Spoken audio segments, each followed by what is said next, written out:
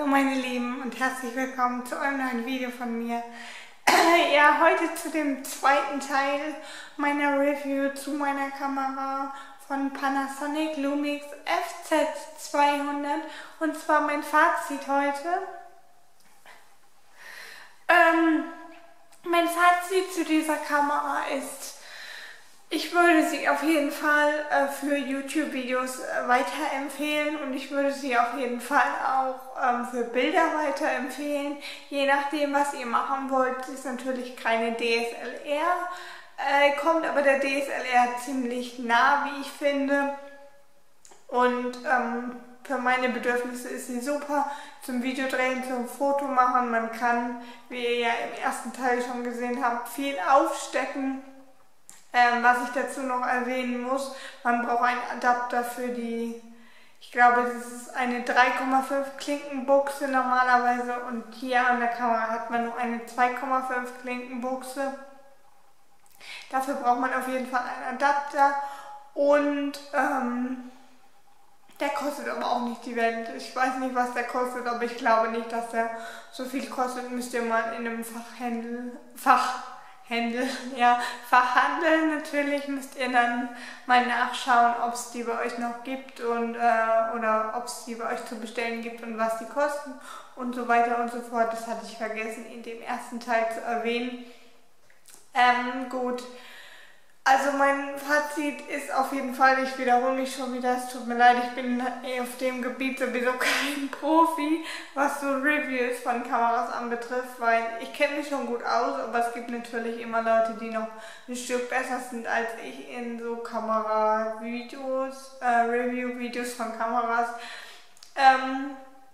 Ja, also die Kamera kann in AVC-HD-Format aufnehmen, was ich ja vergessen hatte zu erwähnen in dem ersten Teil des Videos. Ihr müsst allerdings darauf achten, dass wenn ihr ein AVC-HD-Format aufnehmen wollt, dass die Speicherkarte die Klasse 10 hat.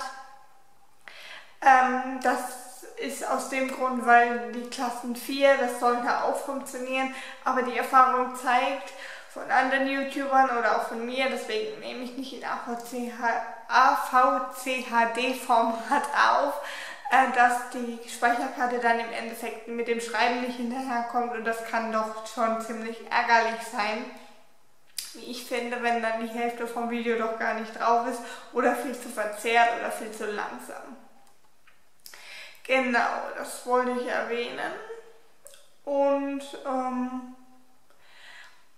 ja, die Kamera kostet aktuell, das ist vielleicht auch noch wichtig zu erwähnen, ich habe sie vor 3 Monaten, 3 Monaten glaube ich, gekauft für 389 im Fachgeschäft. Also bei Mediamarkt bekommt ihr sie auch für 389, glaube ich.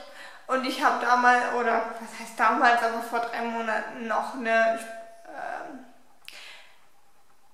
Tasche dazu bekommen, was ich euch ja auch ziemlich empfehlen kann, eine Tasche euch zuzulegen für die Kamera, da sie ist nicht sehr empfindlich, aber da sie doch einen stolzen Preis hat, möchte man natürlich keinen Kratzer auf dem Display haben oder auf dem Objektiv, obwohl ihr da ja auch so ein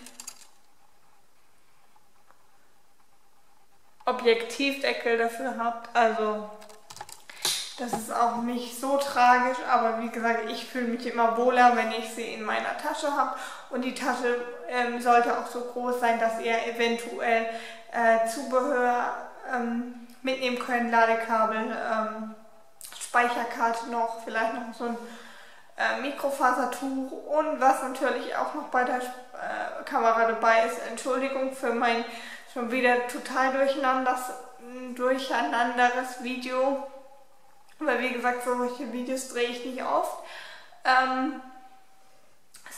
Was auch noch dabei ist bei der Kamera, ist eine Sonnenblende. Die könnt ihr dann einfach aufs Objekt oder auf die Linse stecken. Das mache ich jetzt nicht, weil ihr das sonst nicht seht. Aber das funktioniert auch. Genau. Ich glaube, das war auf jeden Fall mein Fazit. Also ich würde sie definitiv für Videos, für Fotos weiterempfehlen, für jemanden, der für den es zu viel ist, eine DSLR mit den ganzen Wechselobjektiven mitzunehmen.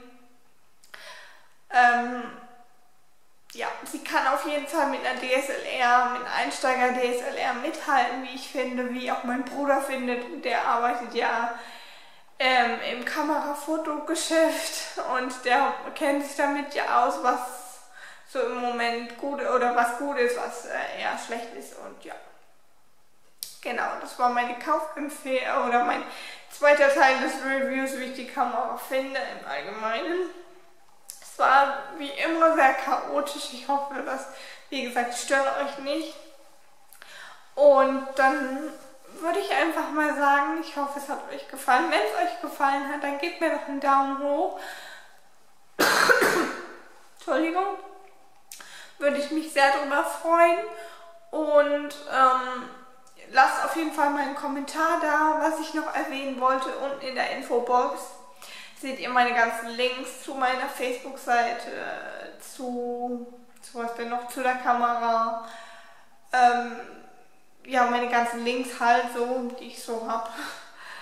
Instagram habe ich jetzt neu auch, den setze ich euch auch mal unten in die Beschreibung. Da könnt ihr mir auch gerne folgen auf Instagram. Und dann würde ich sagen, wir sehen uns einfach in meinem nächsten Video wieder und bis dahin, ciao!